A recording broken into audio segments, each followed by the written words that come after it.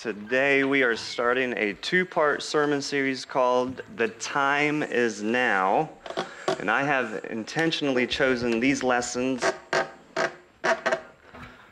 from the book of Haggai because of this time on our church's calendar. We are 2 weeks out from adding a second worship service on Sunday mornings. 2 weeks, y'all. The time is now. The time is now. 2 weeks from today, you will have the option of 9 o'clock in the morning or 11 o'clock in the morning. Same songs, same message, same sharing communion together, same nursery and kids church happening twice on a Sunday morning.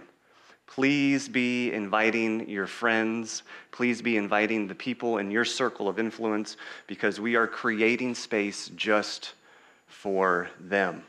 Now listen, if you forget and you show up at 10 o'clock in 2 weeks from today, no worries. Come on in, grab some coffee, hang around a little bit, visit with the folks, the peeps from the first service, because that will be wrapping up, and then hang around for the second service. It might be like one of those moments when, oh man, I forgot to set my clocks back or forward. No problem. 9 o'clock or 11 o'clock. Like I said, this brief teaching series, it's from the Old Testament book of Haggai. And it's actually a series that several churches have worked through when looking at making big changes.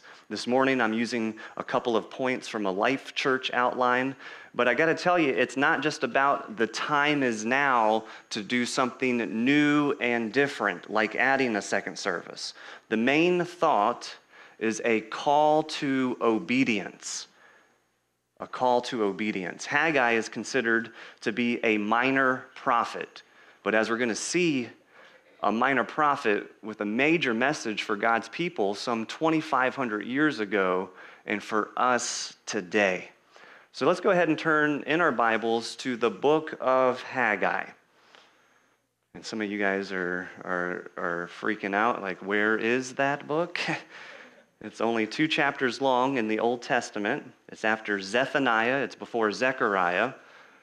People with Bible apps on their cell phones are like, this is easy. All you have to do is type in H-A-G, boom, Haggai. It's right there. We're going to be in the first chapter, starting with verse 2.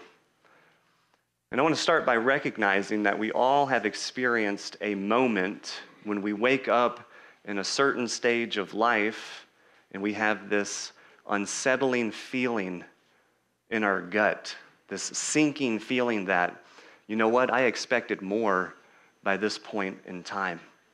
At this point in my life, I expected more. I'm 40 years old, man. I'm a man. And I'm kind of surprised that this is where I'm at in life. It can happen in any stage or season of life. You don't have to be old to feel this way. And it's not necessarily just in your individual life. It could be with your family or even with your church family. Maybe you're starting your 3rd or 4th year of college and you're thinking, by this time in my college career, I thought I would know what I wanted to do with my life and I still don't have a clue. It might be that you're out of college and you got a degree and you're thinking, well, since I have this degree that I'm going to be paying off for a long time, I should have a real job with real benefits by now, but that's not the case. I thought there would be more. It might be that you're a certain age and you're thinking, man, I thought I would be married by now and it hasn't happened. Or you are married and you're thinking, we should have a good marriage by now, but your marriage isn't what it should be. Maybe you thought, hey, let's have some kids. That will fill a need for our family. But now that you have kids, you're super busy, you're extremely tired and extremely broke, and you're thinking, I expected more by this point in my life. Maybe you experienced a tragedy, a loss, and you don't feel like you've moved forward enough by this point in time. A lot of people have tried the religious approach and have joined a religion, and then life doesn't really change, and then we wake up one morning and we think, you know, I really thought there would be something better by now. We can feel this way with our church family. Local churches can feel this way. I don't know if you realize this or not, but this time next year, Cape Fear Christian Church is turning 50 years old. 50 years old. And we can think to ourselves, man, we expected more by this point in time after 50 years. This was the mood during the time when Haggai was written. The people were saying, we really thought we would be in better shape than we are now. By now, we expected a lot more. Before we dive into the text, I want to give you some very quick backstory. And I want to go back to the reign of King Solomon. During King Solomon's rule, he began the construction on the temple. During King Solomon's rule, he constructed this magnificent temple for God. It was so amazing that people would travel from all over the world to see the temple and possibly offer worship to God. And I want to encourage you, I want to give you some homework. Go home and read 2 Chronicles chapter 7. Read about how God's presence fills the temple. The construction of the temple was completed around the year 959 BC. You're not going to be quizzed on it. Any history fans? 959 BC? Yeah, you can jot down some notes. It was finished in 959 BC. Solomon passed away about 30 years later. The kingdom of Israel divides. People's hearts turn away from God. And instead of worshiping the one true king, they're worshiping these little kings and these little idols. What happened is they got distracted like we do. They got distracted. I was recently talking with the men's coordinator of the Christian recovery houses right here in Wilmington, and he said this. He said, addiction is a worship disorder. Addictions are worship disorders, and I think we all deal with our own worship disorders. It's not just drugs and alcohol. The Jewish people, they were worshiping idols. They stopped helping the poor.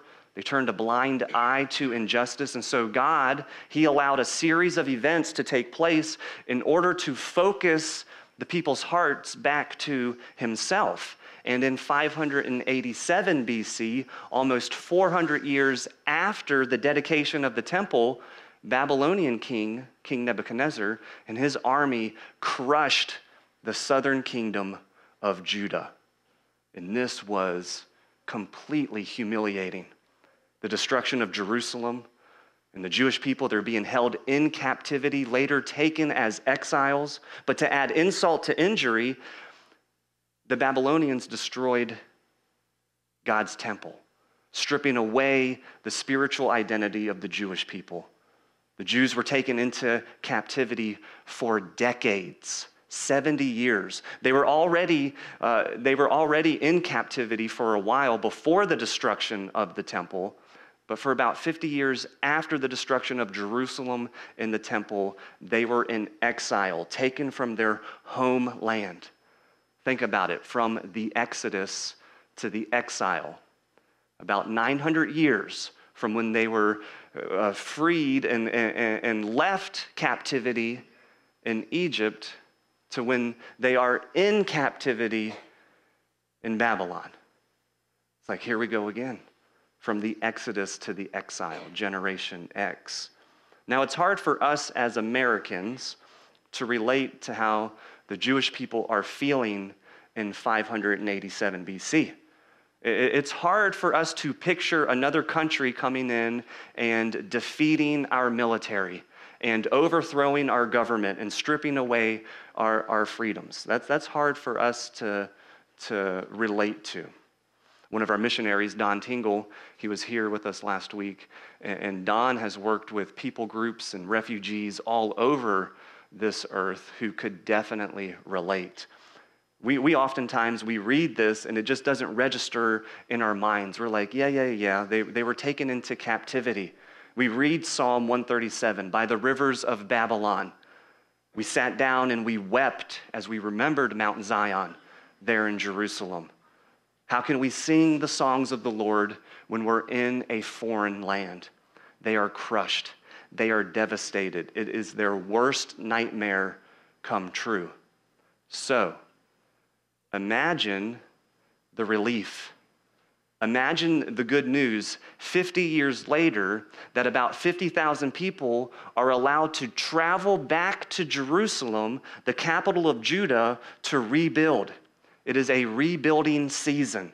Finally, after 5 decades, we get to go back to our home. Now it's been tough. Some of our moms and dads and our grandparents passed away while we were in exile, but we get to go back and rebuild. We get to rebuild a temple for our God. We get to have our own place again. Picture the excitement. Jeremiah, the prophet, he told us that this would happen because God has plans to prosper us, to give us a hope and a future. This is it. It's happening. We're going back. The Jewish people, they go back and they start to rebuild the temple for God.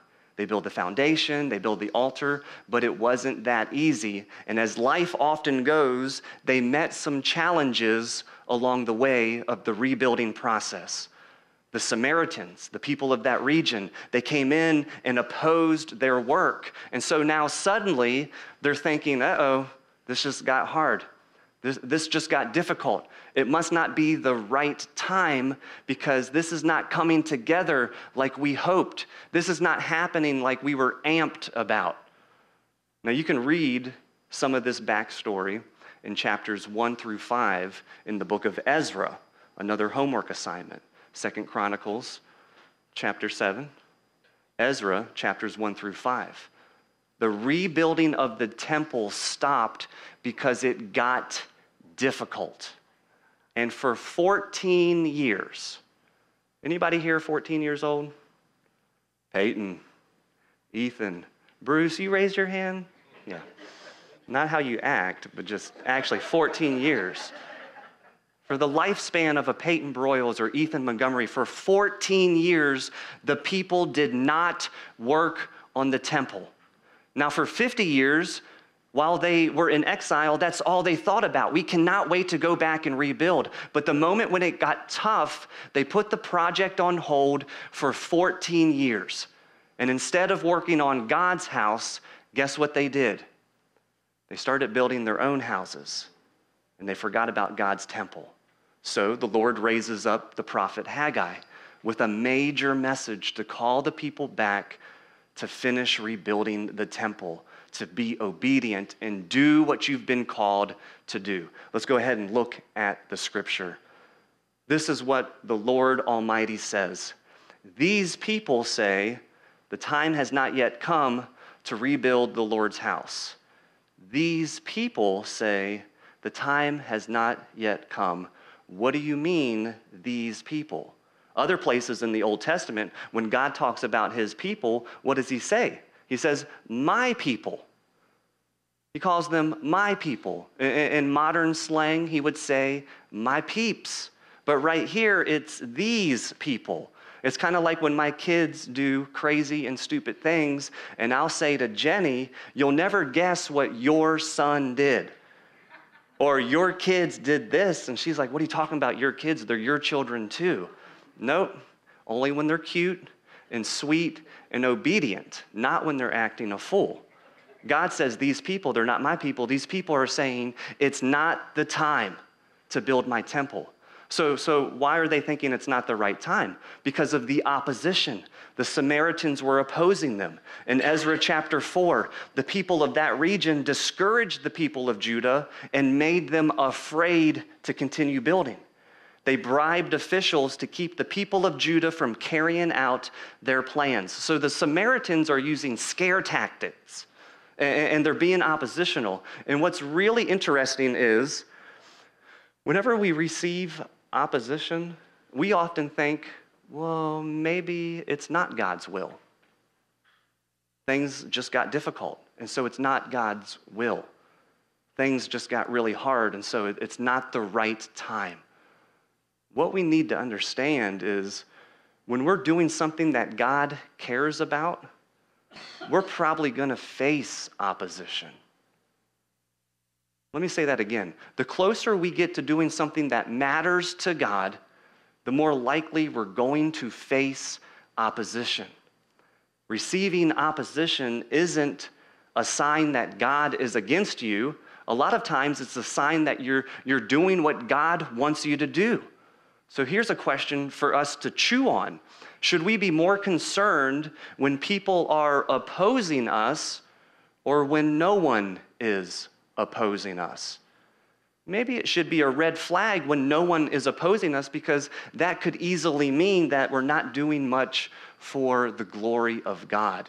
Because the moment that you are obedient and you start to move forward and you do something that God called you to do, you can write it down. Some spiritual opposition is on its way.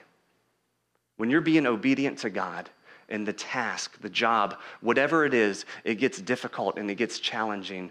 I want to encourage you guys today with this one main thought, this one main idea. It's right there on the back of your bulletins. With God's help, choose the hard right over the easy wrong. With God's help, choose the hard right over the easy wrong. Remind yourself and say this prayer: God, with your help and with your strength, may I choose the hard right over the easy wrong. Because listen, it would be real easy to quit focusing on God and just focus on myself. It would be difficult, but the right thing to do to continue building God's temple. Choose the hard right over the easy wrong. It would be easy when someone hurts your feelings to hold a grudge and to stay angry at that person. But it's difficult and right to forgive others just as Christ has forgiven you. Listen, it's real easy to spend more money than you actually have. It is. It's real easy to go in debt. But it's hard and it's right to begin to climb out of debt. It's easy to give up. It's easy to not make a difference in this world. But as followers of Jesus Christ, with the help of God and His Holy Spirit, we choose the hard right over the easy wrong. The message of the prophet Haggai is, the time is now. It's time right now to be obedient to the Lord. The time is now. I want you guys to think back for a moment. I want you to ask yourself this question: is there some unfinished assignment in my life? Something that I left unfinished, or maybe I never even started, but it was something that God called me to do and I didn't finish. Is there an unfinished assignment? If so, if that's the case, I want you to approach the rest of our time in the Word this morning from the perspective of your unfinished assignment. It could have been yesterday. It could have been a month ago. It could have actually been like the Jewish people in the text. It could have been 14 years ago where God put something on your heart. God put it on your heart to reach out to this person and share your faith with them. That would be hard and difficult. And so you chose the easy way out. I felt like I was supposed to serve somewhere in the church. I was going to start that surfing ministry and a Bible study at the beach. As a church, we felt called to be generous and give a certain ministry a gift, but we didn't do it. There was something that we felt like we were supposed to do. I was called to write a screenplay. I was called to sharpen my banjo skills and serve on the praise team. Ding, ding, ding, ding, ding, ding, ding, ding, ding. There's something on your heart that was a burden from God, but you didn't do it. I want you to think about that for a moment. God can speak to you the very same way He spoke to the people during the time of the prophets, because we have His word from the prophets, major and minor. And in this context, guess what He's going to say to you? He's going to say, the time is now. Let's read on. Then the word of the Lord came through the prophet Haggai, and God asked, is it a time for you yourself to be living in your paneled houses while this house, my house, remains a ruin? Now this is what the Lord Almighty says. Give careful thought to your ways. Give careful thought. Think about how you're living. Is it a time for you to be living in these paneled houses when my temple is left in ruins? Well, first of all, what is a paneled house? Well, what's a paneled house? According to many Bible scholars, a paneled house was high-end living. Like these were nice homes. Maybe it was like living in Landfall or on Figure 8 Island, which God is not opposed to us having nice homes and nice things. He's against us putting those nice things ahead of Him. That's a worship disorder. God is not opposed to us having nice things. He's opposed to those nice things having us. Is it a time for you to be kicking it in your Yo MTV cribs?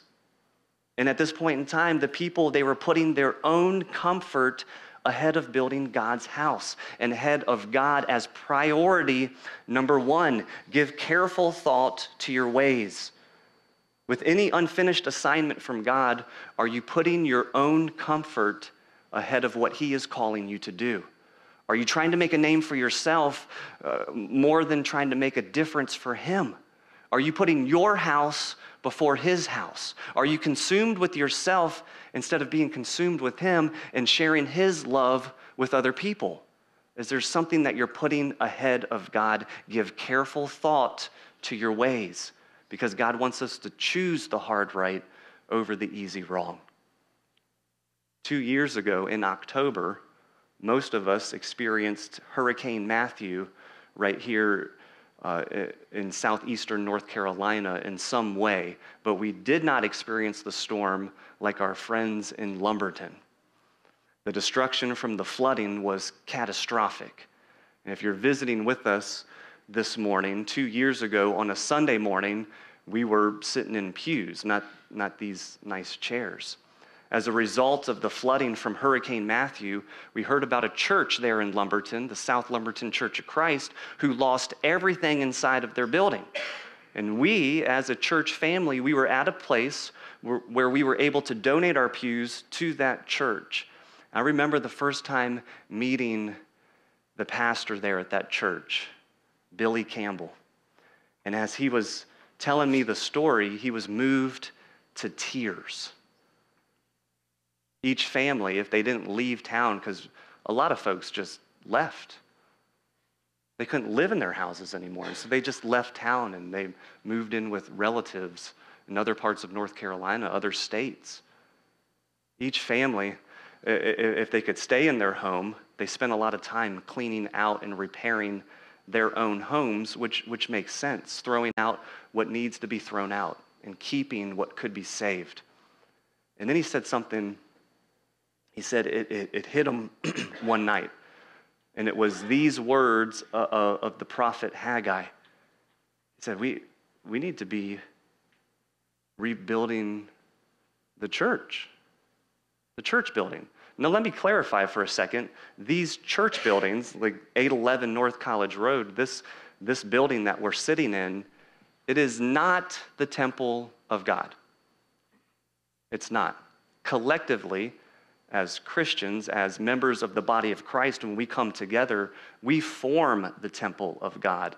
But Pastor Billy said that he felt very convicted because it was almost like this place designed for the temple of God, the church to assemble and worship and fellowship, it had been forgotten. It was put on the back burner. And he said, it was like we were saying, the time is not now for us to rebuild. In verse 6, God says to them, you planted much, but you harvested little. You eat, but never have enough. You drink, but you never have your fill. You put on clothes, but you are not warm. You earn wages only to put them in a purse with holes in it. Whoa. What Haggai is doing right now is he's quoting from sections of the Torah, from Leviticus and Deuteronomy, where the subject, the topic is obedience versus disobedience. Here's a modern translation of verse 6. You're working your tail off and you still don't feel like you have anything. You're pouring your life into some career and it feels empty and hollow. You have more than you've ever had, and you still don't feel satisfied. There's a longing for something more. You expected more by this time in your life. And God says, give careful thought to your ways. Think about it. Think about how you're living. Are you putting your house ahead of God's house? Is there some unfinished business?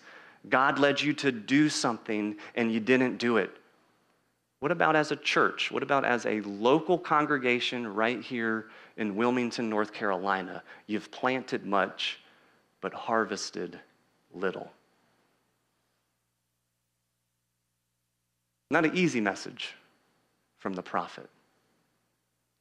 I'm extremely thankful that when we come together on a Sunday morning as the church, as the body of Christ, or any other time, I'm extremely thankful that we worship a God who is loving and faithful, and he is good.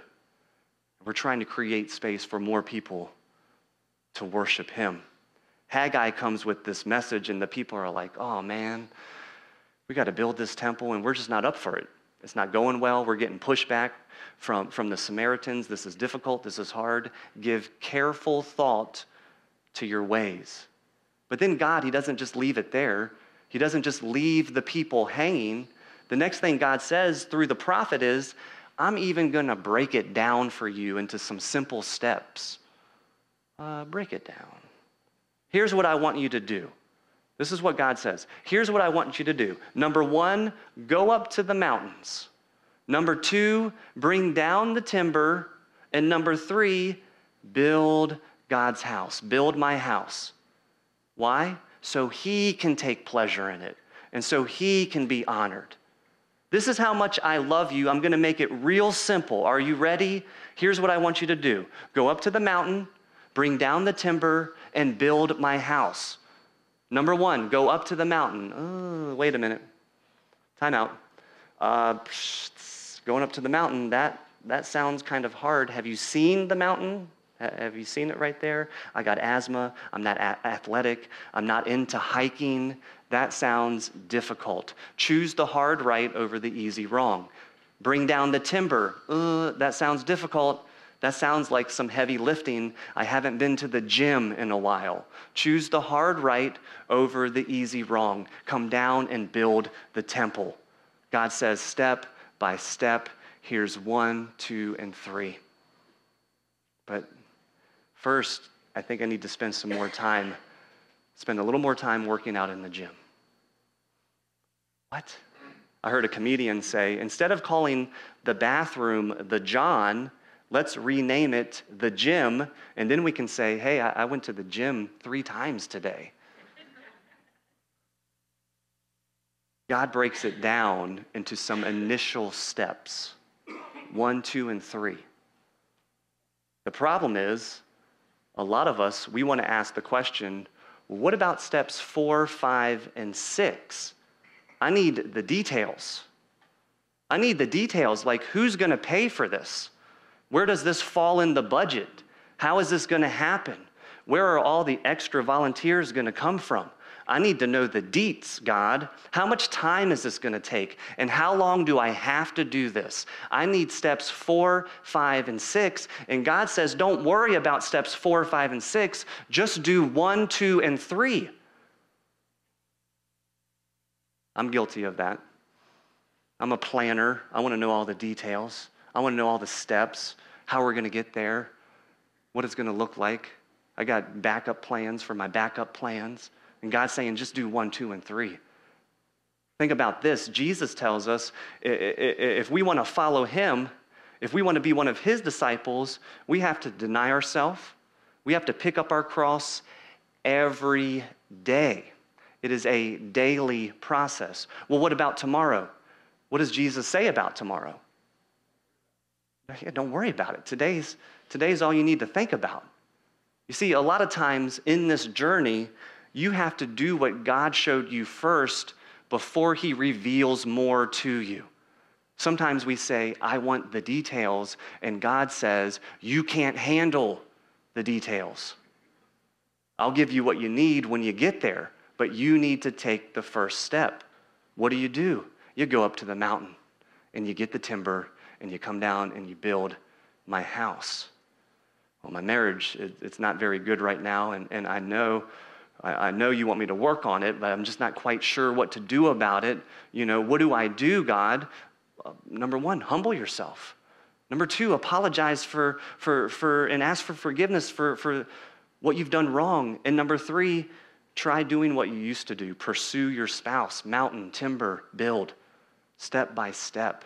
This is what it means to walk in step with the Holy Spirit. There in Galatians chapter 5, we read about the fruit of the Spirit. This is what it means to walk in step with the Holy Spirit, and that's what we're commanded to do as followers of Jesus. And the time is now to take those steps. As you think about your life, as you think about your family, this church family, if there is an unfinished assignment from God, what do you do? What do we do? Here's one piece of advice. We quit talking and we start doing. That's it. Just quit thinking about it, quit talking about it, and go up to the mountain today. Be obedient and faithful today. Do the next thing that God has showed you and do it today because the time is now. You take those initial steps, and next Sunday, we're going to talk about the blessings that come from obedience. The blessings that come from the Lord on the other side of being obedient. 6 months ago, I mentioned in a sermon, which was titled, Dare You to Move, Launch. You might remember this. I mentioned that the leadership of the church had been praying about and discussing 5 target areas to help us move, or today we can say to help us step in the direction of reaching our overall number one goal of making Jesus known. And those 5 areas were and are the food pantry, Springview neighborhood, the Vigilant Hope homeless ministry, adding more elders, and adding a second worship service on Sunday mornings. Let's expand the ministry of the food pantry. We're located right here in this neighborhood. Let's love on our neighbors.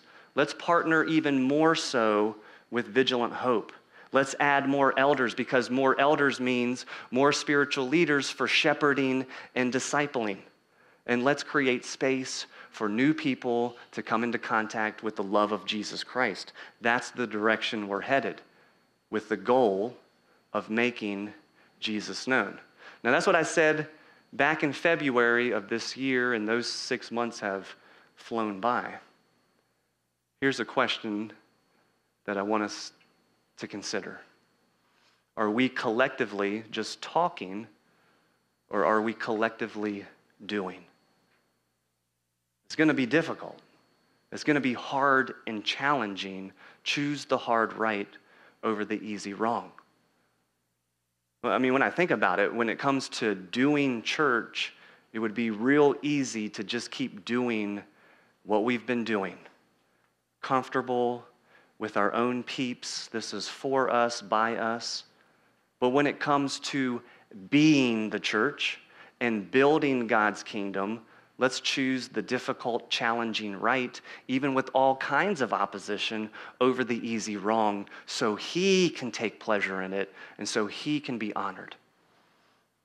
As the praise team comes up to lead us in singing, we're going to have a time of response right now, response to God's word, God's message through the prophet Haggai. The time is now. Maybe you've got some sin in your life that has been plaguing you and you're keeping it a secret. It's a worship disorder, and it's easy to keep it a secret. It's hard and right to confess and ask for help. For some of you, you know that you need some Christian community in your life. Now, yes, you come out on Sunday mornings, but God has called you to be a part of an accountability group, or maybe be part of a small group Bible study who not only digs into the Word, but applies it and makes Jesus known. It would be real easy to just keep coming out on Sunday mornings and not making any eye contact with people and then leave real quickly afterwards.